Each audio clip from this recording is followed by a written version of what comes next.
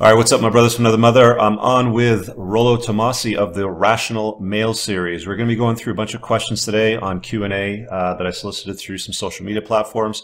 Those of you that are familiar with Rollo need no introduction. Those that aren't, I'm going to leave some links in the description below for his work, to his books and to his blog.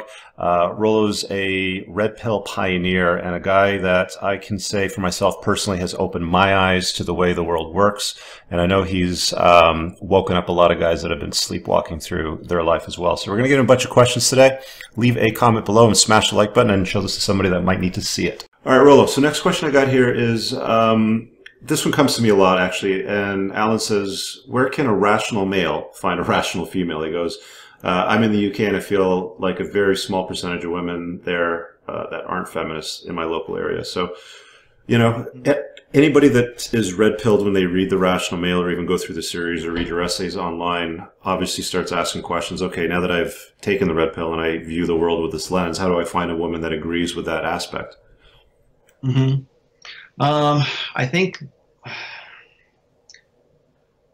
I think probably the best place to start is, again, like we were talking about the vetting, question prior to this. I think first of all, you need to ask yourself why it is that you're looking for, this particular woman, and what is it about, what has become your ideal. I think that a lot of guys, when they become red pill, they want to apply that awareness towards an old perspective. They want to say, well, now that I'm red pill, how can I get the girl of my dreams? The girl of my dreams that the blue pill convinced me is out there and that I should be able to get to. And like I said, I've said in what preventive medicine is, like, you will never realize blue pill ideals with red pill awareness. So I think the first thing that a guy who would ask that question needs to understand is, why is he asking that question in the first place? Where can I find this girl? As if there's some magical watering hole where all the unicorns gather around to drink before the light of a full moon or some bullshit like that. So I think that I think that you need to really be aware of what's going on around you and listen to what women say. I think that there's and I don't mean that in the sense that listen to what they say. I mean, listen to their casual conversations and listen to what it is that they're, if they ever sort of give up their not say personal belief, but if they ever sort of give up hints to what it is that they believe, in a life sense, like what is their outlook on life? What is it that it seems to be that they expect from a guy? What is it that they seem to want? And like I said, it's always very important to watch behavior and instead of listening to words. I'm not going back on that at all, but I'm just saying that the reason I say that sometimes it's important to listen to women is because it allows you to sort of get an idea of the incongruency between what they say and what they do. Yeah. And so I'll always think that what they do is always going to be more important than what they say, because when a woman says she wants X, Y, and Z in a guy, and then the next day she's out with a guy who is the complete polar opposite of that dude, well, from a behaviorism stance, the only true metric of psychology and intent and motive is behavior. It's not what you say; it's always going to be what you do. And so that's really been my tenet since I started studying behavioral psychology. But I think there's no magical place. There's no I think that the answer that guys are looking for when they ask me this question is, like, they want me to say, oh, go to church, go to a Bible study, go meet your mom's best friend who she knows from the salon, go find some sort of social game or some sort of safe social environment where you can find these good traditional chicks. I would tell you right now, you can go to the church, you can go to any mainstream evangelical church right now where there's supposed to be these great girls who are very marriage-minded, and you will hear every single one of them spout off some sort of aspect of feminism. And if you ask them, hey, are you a feminist? they're going to say, no, hell, it'll be no to hell no. Mm. They will be, because they don't want to identify, with being a feminist or being this purple-haired, woman who's, like you see at, Trigley-Pop for these women you see on Twitter. They don't want to have anything to do with that. But you go and you say, hey, I don't think women should have the right to vote. Yeah. And they'll fly off the handle. Or I think that a man should be the primary authority in the household, and he should be the one who's making the decisions for you. And you should trust him with your life. You will see all these women who at church will fly off the handle, and you will find out just how very, very insaturated the feminine imperative is into this supposedly safe place for you to go and find a good chick. I'm saying that there is no place for that. It. You can find. I met my wife. My wife is a fantastic woman. You know where I met her at? I met her at a club. I was playing a gig. Okay, that's where you're not supposed to meet good quality women.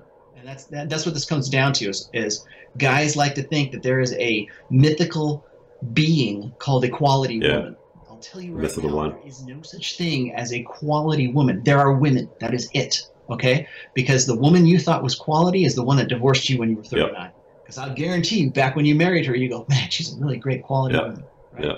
No, there are just women and there are just men, and you can see what they do, and they can display their character, and they can show you integrity, and they can be people that you respect or you disrespect. But a woman is going to be a woman no matter. So your mom is just as hypergamous as your sister or the chick you fucked last night. Exactly. Got it. Okay, so let me ask you this part of the question kind of over again. I've thought about this a lot lately in the last couple of weeks.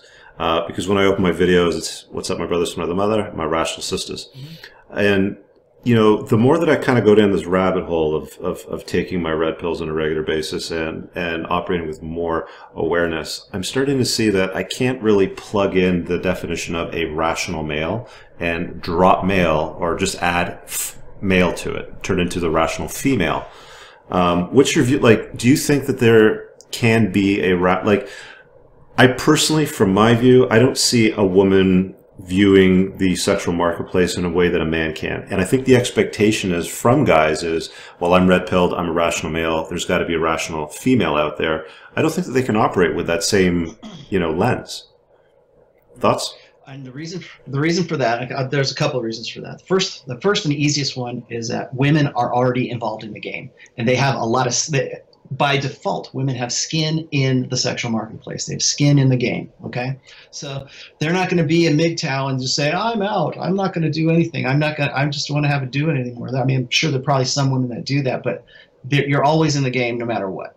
And so women want to play the game, but they don't want to be told how the game works or how the game is being played, or what the mechanics of it are, what the rules of it are. They just want to know that the car runs and they can drive the car. They don't want to know what's under the hood. They don't want to know how to build the fucking car. They just want to know that it's going to run, and it's going to run the way that they suppose. It looks like fun. Let's go play the game, right? And I tell guys this all the time. It's like, as soon as you start revealing aspects of the red pill to women, don't have any expectation of getting with that woman anymore, because you are doing what's called, I think it's called the Hawthorne effect, or it's the observer bias. And what that means is observing a process will change that process. So when you start talking about it, and you start talking about red pill perspective, you say, you know what, why women are like that? Here's why women are like that. And you know what? When it's true and a woman can't argue with that, the magic's gone. There's no more, I wonder what he thinks, or I wonder what aspect of the game I'm playing right now. There's no mystery to it, and there's no, you suck the fun all out of it. I think one of the reasons, and this sort of is a related point, is like when a guy goes on a date, and the guy's very blue pill and beta, and he finally gets a date, and he goes out with a woman, and he sets everything on the table, and he spills his guts, and his entire life story at the restaurant table, and says, here's what I'm about, and here's, he's just like rambling and trying to get as much of his own personal information out there as he possibly can, because he's hoping to go skip past all of the very awkward attraction arousal phase and get to rapport and get to his comfort zone, because that's where he thinks the sex is. He thinks the sex is in the comfort side of things, which is very wrong. However, the guy goes in and he spills his guts and puts all this stuff in. What does he do? He removes the mystery entirely from any interaction that they were going to have. There's nothing left to unravel. there's no, does he like me? Does he not like me? It's all settled. It's all out the, it's all out the window. So there's that aspect of it. Essentially, guys, don't expect women to show up with a rational female t-shirt. It's just not going to happen. Exactly. Well, and then, like I said, it's just explaining something to a woman is going to be the kiss of death for you if you have any hopes to get with that woman. And I think that there needs to be a separation between guys who are going to say, like, if I'm online and I'm going, and I have no other choice but to do this because I'm the guy that's writing all this stuff. And women come onto my site and they read my site and they want to challenge me, or they want to say, it's not always like that, or it's always like, or that's really true, but, the feeling that they're getting. Because remember, women concentrate on feeling when it comes to communication. It's always covert. It's always context driven. Communication with women is always, how does this conversation make me feel? Whereas like you and I are talking right now as men, and I'm relating information to you. And so we prioritize our content and the information of what it is that we're relating to each other. And we don't just get together for the sake of talking to each other. We get together because we're going to relate information to each other. Maybe I'm going to teach you how to kill a fucking wild wildebeest or something like that.